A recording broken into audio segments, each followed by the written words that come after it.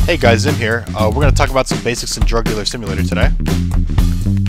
So throughout the game, you're going to be trying to find as many ways to expand and be as profitable as possible. There are a few tips that we can get through to help achieve this.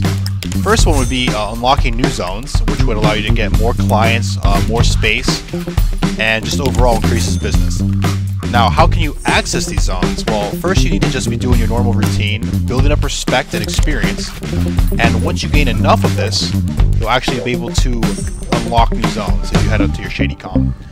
From here you can see the requirements you need to actually unlock the zone, and then when the time comes is actually where you go to unlock it. Okay, next up we're going to talk about police hours. So during the hours of 9 p.m. to 7 a.m., there's a curfew in the city where if you get caught by the police, you will automatically pay a fine whether you have drugs on you or not. Now there are benefits to this time. The most important thing to remember about this is that during the nighttime, any activities you do generally are rewarded much greater between experience, respect, or even the prices your clients are willing to pay for drugs.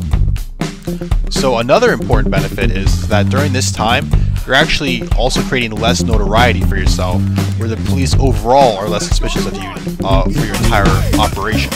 Keep in mind that while this is happening, you are going to be having to play a little more careful unless you want to be in a lot of police chases at night.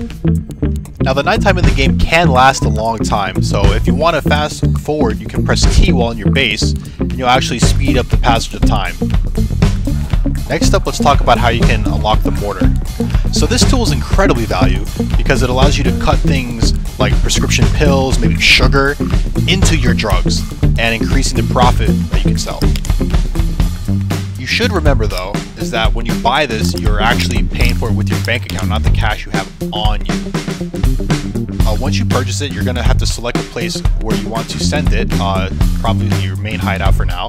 And then once you get back there, you go to the drug mode, you're going to be able to place it on your desk. Now actually using this is pretty simple. You just click what you want to add into it, then select the Mortar, and then you'll just start mixing it up. It'll just take a little bit of time, and then you can add it to whatever mix you want on your mixing tray. Now this is the fun part, I think, of the game, where you get to just mix and match and create your own blends. Kind of like your own little Walter White.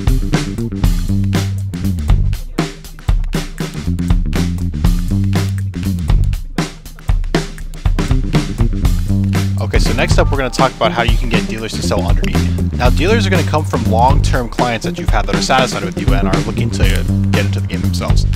Eventually they'll send you a message and you'll just have to accept it and they'll start selling for you. They're very useful to you because they'll buy from you in bulk, but at the same time they won't pay you until they've sold it themselves. So try to keep that in mind. Okay, so let's talk about getting additional hideouts now. Eventually Eddie will refer you to another contact who has the ability to rent you additional properties.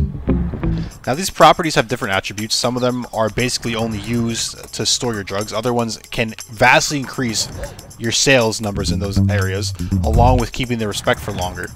Some will have save points, some will not. And if you want to add more functionality or more tools to them, you'll have to go to the furniture store to pick up some more stuff. Now before I get too much into the furniture store, keep in mind that everything you're doing here is requiring your legal cash. Now you can make small deposits on the ATM to cover costs, but you don't want to put too much in without arousing suspicion.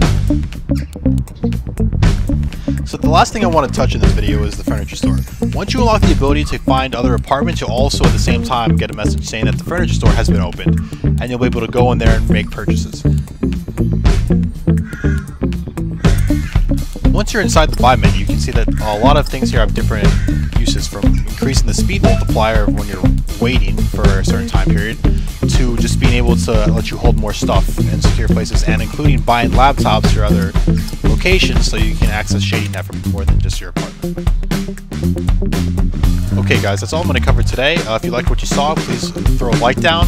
If there's anything I missed, be sure to drop a comment and I'll see if I can add that to the next video. Thanks. And be sure to check out Zim Plays Games on Twitch.